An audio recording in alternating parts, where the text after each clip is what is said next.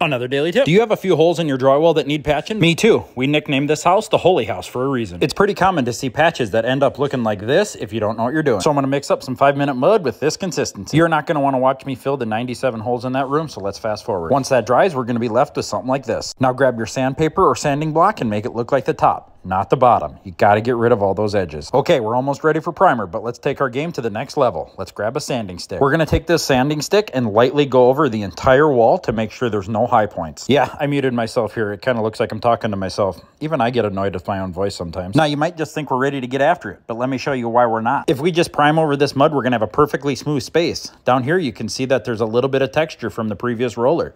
So what we got to do is we got to bust out a 4-inch roller and give it a quick little prime, just like this. That quick little prime is going to give that perfectly smooth surface a little bit of texture from that roller, and then we can hit it with the big roller after it dries. That step is so often missed, and if you do miss that step, it's going to show every single time. It does not blend properly. We'll finish off this room with a second coat with the big roller, and once both of those are dry, you'll never know that this room had 97 holes in it. And remember, like and follow, because I will make your life easier.